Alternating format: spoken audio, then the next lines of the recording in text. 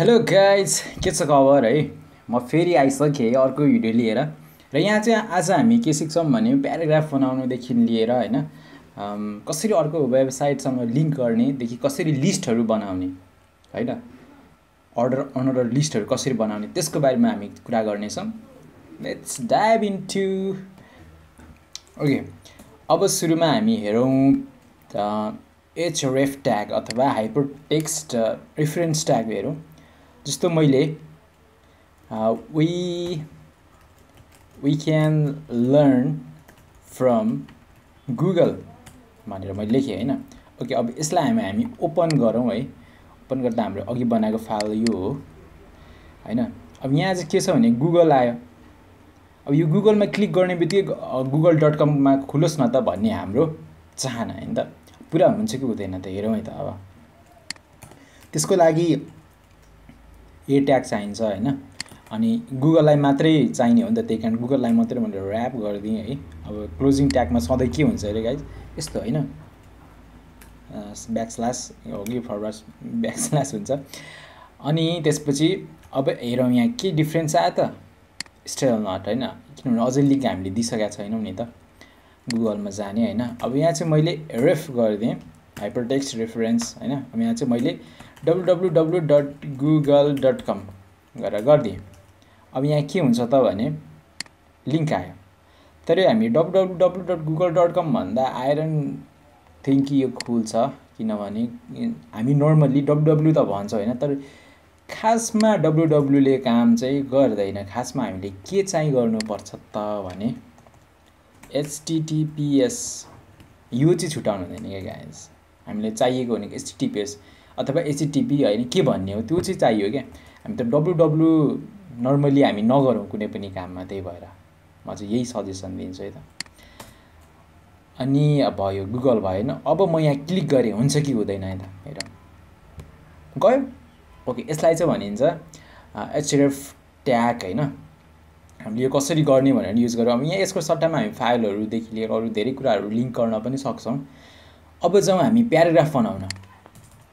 जस्तो प्याराग्राफ को लागि अब मलाई चाहियो हैन क्लोजिङ ट्याग। प्याराग्राफको ट्याग के अरे गाइज पी। यो चाहिँ हामीले प्याराग्राफ बनाउने। जस्तो एउटा प्याराग्राफ हामी टाइप गर्नु मलाई अल्छी लाग्यो, त्यही कारण लोरेम इप्सम भन्ने जुन एउटा वेबसाइट छ है, यहाँदेखि कपी गऱ्यो भने चाहिँ यसले अनावश्यक कुराहरू कपी गराइदिँदैन। त्यही कारण हामी नर्मली यहीँदेखि गर्छौँ। जस्तो अब यसलाई नै मैले कपी गरिदिएँ हैन, यतिसम्म कपी गरिदिएँ अनि यहाँ पेस्ट गरिदिएँ। अब यो के भयो, एउटा प्याराग्राफ भयो हैन। प्याराग्राफको मिनिङ चाहिँ के हो भने जस्तो मैले यसलाई प्याराग्राफ छैन अरे हैन, प्याराग्राफ छैन अरे, यो सपोज प्याराग्राफ छैन, तर मैले यहाँ चाहिँ नोटप्याडमा चाहिँ नोटप्याड भने सरी नोटप्याड होइन, यहाँ एटममा चाहिँ मैले के गरेँ, यसलाई मैले प्याराग्राफ बनाइदिएँ अरे सबै। के यसले काम गर्छ त, यहाँ ग्याप दिएँ नि, यसरी ग्याप दिँदाखेरि के हाम्रो यो वेबसाइटमा पनि के त्यसरी नै ग्याप देला त? अभियसली दिँदैन। त्यही कारण पी भनेको नि एउटा ब्लक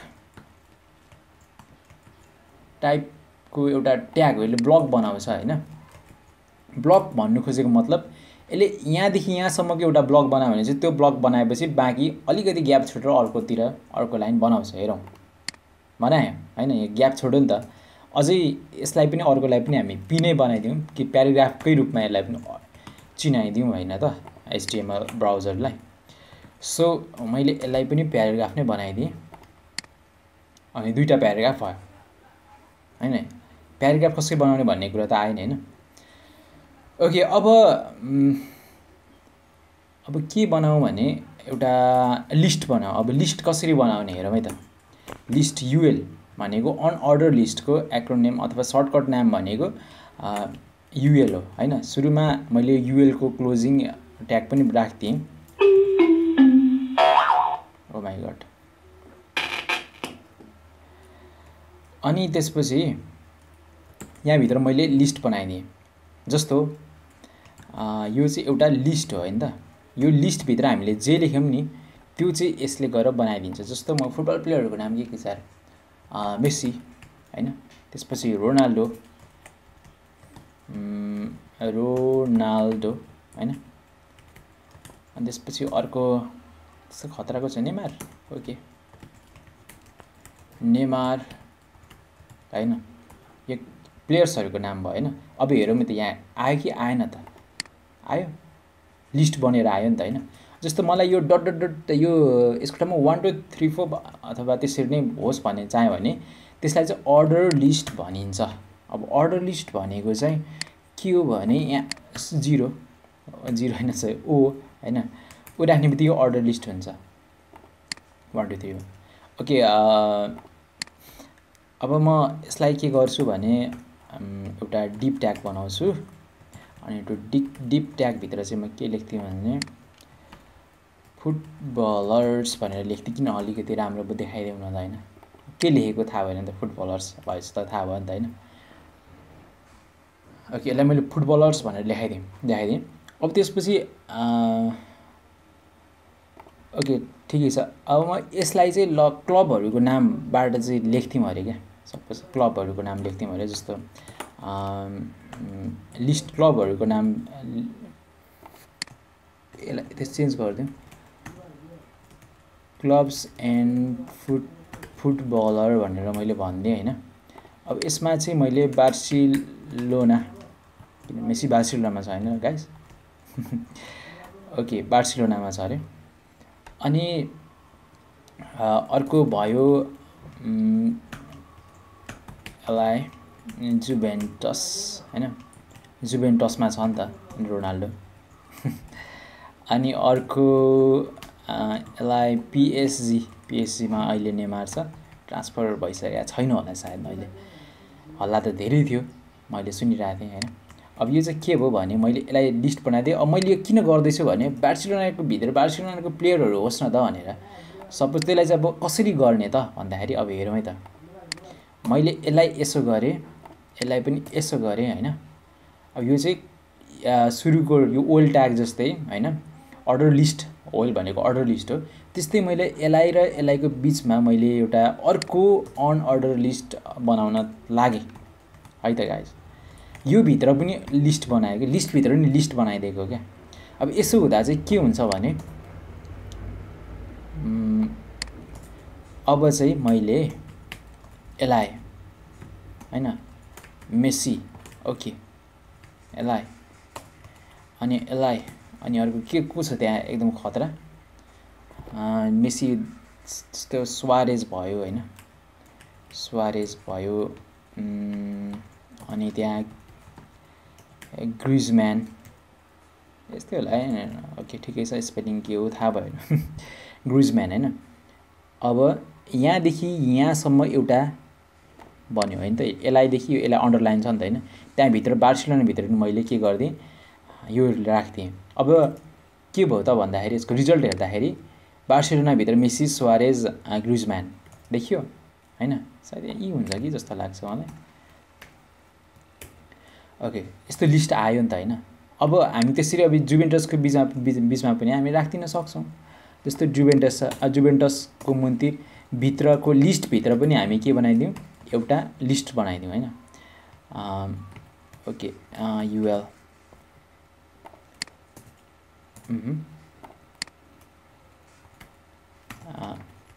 यसलाई रोनाल्डो, अरे कहाँ गयो हरायो त। ओके रोनाल्डो अनि अर्को को छ त यहाँ भन्दाखेरि अरे न मलाई खासै नाम म फुटबल खासै हेर्दिनँ त थाहा छैन। यसरी नै हामी बनाउन सकिन्छ हैन त, लिस्टहरू बनाउन सकिन्छ त, लिस्टभित्र लिस्ट। अब यहाँभित्र पनि बनाउने भने युएल थप्दै जानुहोस् हैन, यसरी हेर्दै जानुहोस् है त। यो भनेको एउटा लिस्ट हो हैन, यो भनेको दुईटा लिस्ट हो, यो भनेको तीनटा लिस्ट हो एउटै लेभलको। लिस्टभित्र पनि हामीले युएल बनाएर अर्को लिस्ट बनाउनको लागि युएल अथवा ओएल जे लेखे पनि हैन, त्यसपछि फेरि लिस्ट सुरु गर्नुपर्ने हुन्छ। यसरी हामी लिस्टभित्र लिस्ट बनाउन सकिन्छ। अनि अर्को कुरा म एउटा कुरा के भनिहाल्छु भने जस्तो हामी हरेक वेबसाइटको सुरुमा माथिमा चाहिँ के हुन्छ भने एउटा हेडर हुन्छ राइट, माई साइट अथवा माई साइट भनेर लेखौँ, डिप ट्यागले क्लोज गरिदिएँ हैन। यो चाहिँ एउटा हेडरको रूपमा वेबसाइटको सबैभन्दा माथिल्लो भागलाई हामी हेडर भन्छौँ नि त होइन। अनि अर्को सबैभन्दा मुनिको भागलाई हामी फुटर भन्छौँ। त्यो फुटरको ठाउँमा पनि मैले बनाइदिएँ डिप। ओके, के कपिराइट हुन्छ नर्मली, कपिराइट होइन, कपिराइटको सिम्बल सायद एन कपी होइन यस्तो छ भने कपिराइट हुन्छ। अनि कपिराइट 2019 बनाइदिन्छु है त म होइन। ल ठिक छ, यसो गर्दाखेरि मुनि पनि आयो कपिराइट। यो चाहिँ फुटरहरूले सपोज होइन फुटर मान्यौँ। अब तर हामीले यो डिप किन जताभावी युज गर्ने होइन, अलिकति HTML5ले चाहिँ के हामीलाई सजिलो गराइदिएको छ भने यसलाई हामी यो माथिको टुप्पाकोलाई हामी हेडर भनेरै नाम लेख्न पनि त सक्छौँ होइन भनेर भन्छ। हेडर यसले पनि त्यस्तै काम गर्छ, किनभने हेडर भन्दाखेरि छुट्यो त, ओ यो त हेडरमा रहेछ नि त होइन, हेडरमा चाहिँ काम गर्ने हो नि त भनेर। अब मुनिकोलाई हामी फुटर बनाइदिउँ, फुटर होइन। ओके, त्यसरी बनाइदिउँ। ओ यो त फुटर रहेछ नि त भनेर यसले थाहा पाउँछ नि त होइन। हुन त केही परिवर्तन हुँदैन, तर यहाँ हामी कोडिङमा चाहिँ अलि राम्रो दिन्छ फुटर होइन, हेडर ठकठक छुट्यो नि त, नामले नै काम बताइसक्यो होइन त। त्यस्तो। अनि एउटा कपी जस्तै एउटा जस्तो हामीलाई यहाँ चाहिँ एउटा कुरामा भनिहाल्छु, यहाँ यसमा चाहिँ जतिवटा स्पेस छोड्यो भने इट डज नट म्याटर्स क्या, यो ब्राउजरले त गर्दैन राइट। अब त्यसो स्पेस दिने कसरी त होइन, एउटामा छोटो ट्याग यो बताइदिइहाल्छु होइन कसरी गर्ने भनेर। NBSP यो छ। अब यसले के गर्छ, एउटा स्पेस छोडिदिन्छ, एउटा मात्रै छोडिदिन्छ, तर धेरै चाहिँ फेरि होइन, अलिकति सर्यो नि होइन। अब यस्तै यसलाई कपी गरेर होइन paste paste paste paste paste paste paste paste paste गरिदिएँ। अब यो अलिकति निकै पर सर्नुपर्छ होइन, सर्यो होइन, यसरी स्पेस दिन सकिन्छ। ओके गाइज, आजलाई चाहिँ यति नै गरौँ। नेक्स्ट भिडियोमा म फेरि अरू थप कुराहरू लिएर आउँछु। Thank you, C you.